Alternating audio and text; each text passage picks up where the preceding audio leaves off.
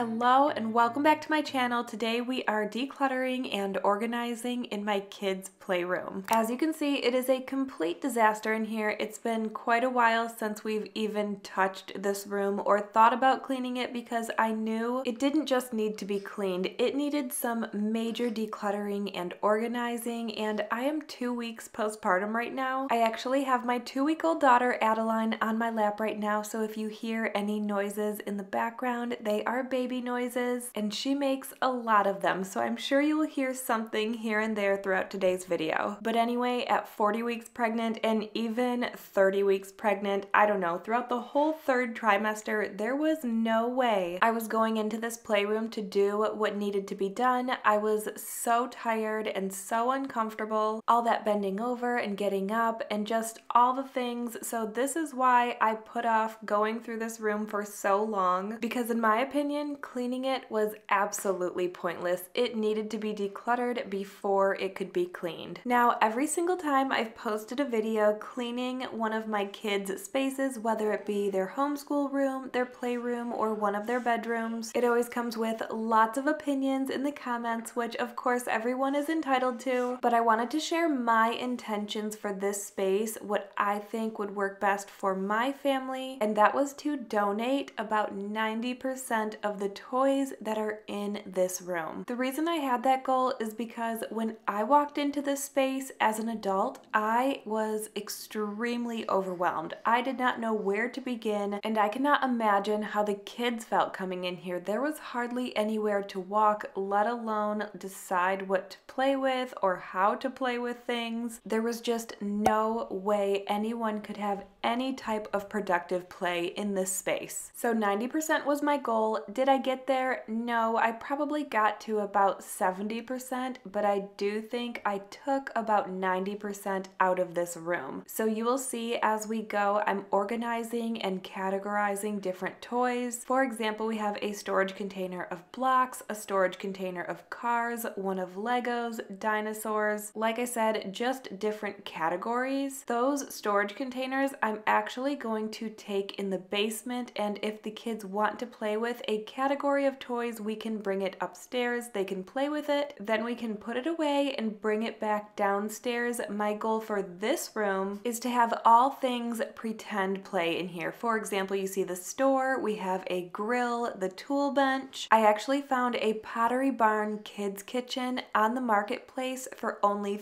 $30. It is in rough shape, but my plan is to completely make it over, do a little DIY project, and make over this room at the same time, turning it into a real fun playroom. But the first step before any of that is decluttering. So that is what we are doing. The black bags are donation bags, and the white bag is for garbage. You'll see at the end, I do end up completely filling 2 of these huge black bags, which I feel so good about. And just so you know the kids' reactions, when I was just halfway done, this did take me 2 days. So at the end of the first day, they came to check it out and they were not upset at all at the 2 large black bags that were to be donated. Even though it wasn't done yet, they could see the progress and they were excited to have a space to have productive play in. So some of the comments I typically get are that we still have too many toys, or completely opposite, and how could I get rid of my kids' toys like that? This is what I decided was best for my family and my kids, was to donate what we could, store some organized toys in the basement, and keep this room a pretend playroom. I am not saying this system is going to work, but this is what we are going to try. If this doesn't work out how I think it will, then we will reevaluate in a couple months and change things up. But because we just moved into this house this past December, we're kind of moving one step at a time,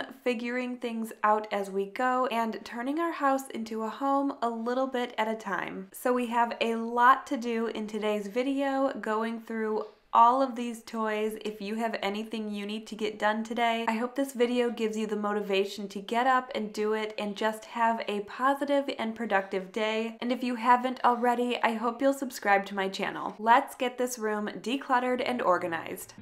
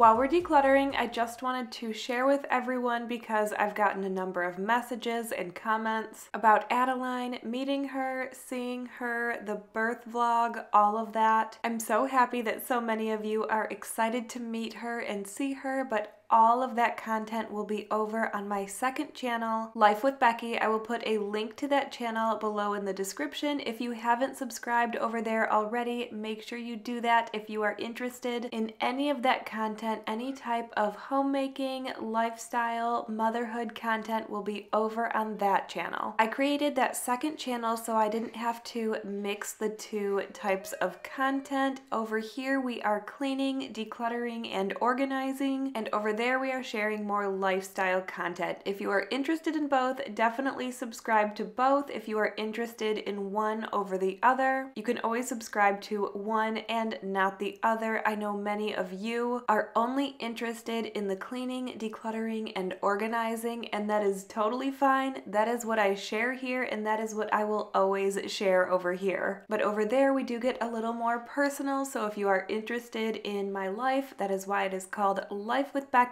because I share a little bit more about my life and things that I enjoy over there.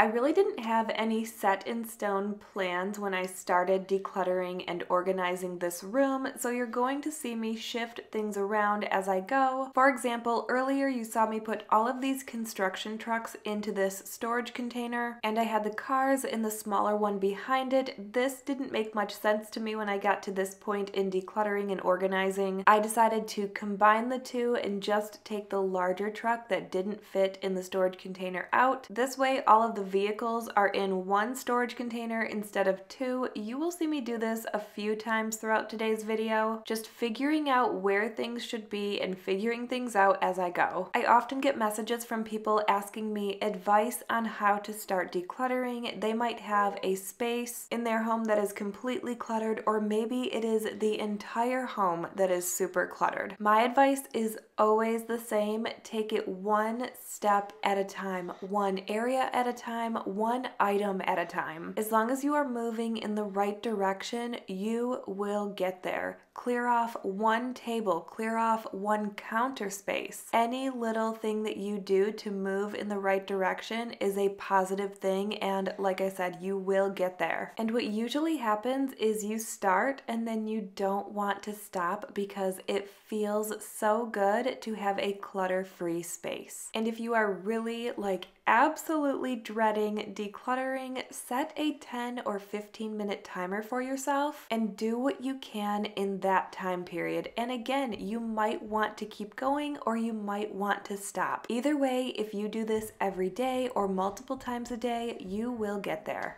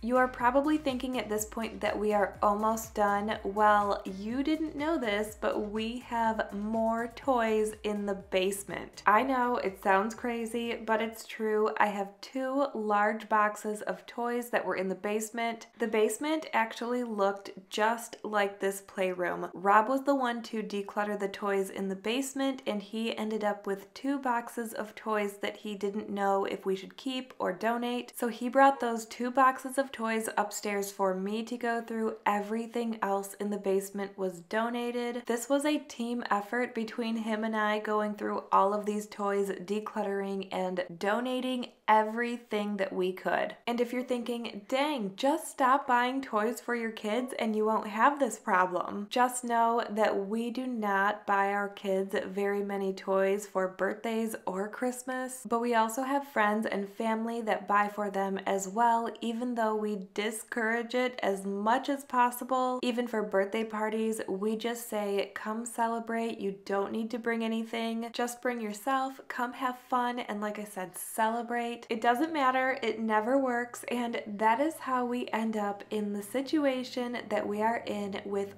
all of these toys.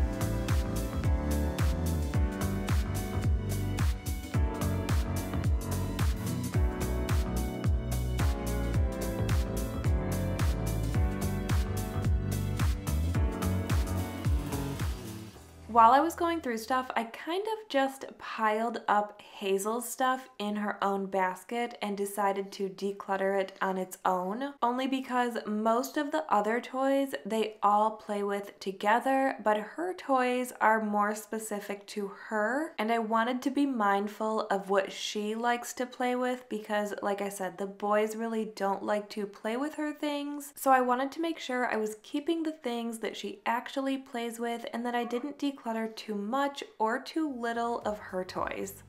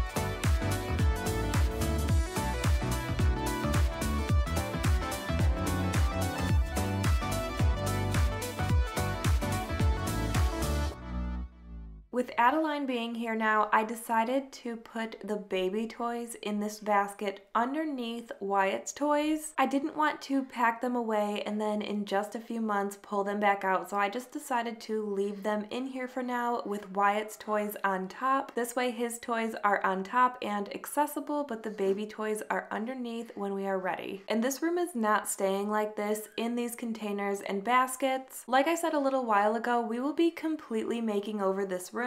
We will be painting, adding curtains, a little storage system, something better than what's going on right now, maybe some cube organizers. I'm really not sure yet, but I do know I want some major changes in this room to make it a fun playroom to be in. I think I'm going to add an accent wall. If you have any colors in mind, let me know in the comments what color accent wall you think I should add. Or I also saw on Pinterest a neutral double rainbow that was beautiful. It wasn't too girly because it was neutral, so let me know if you think I should add an accent wall or like paint a double rainbow on the wall. Here are those two large black bags of donations. I could not be happier with the amount of donations that we have. The last thing I'm going to do in here is vacuum, then put the room back together and call it a day.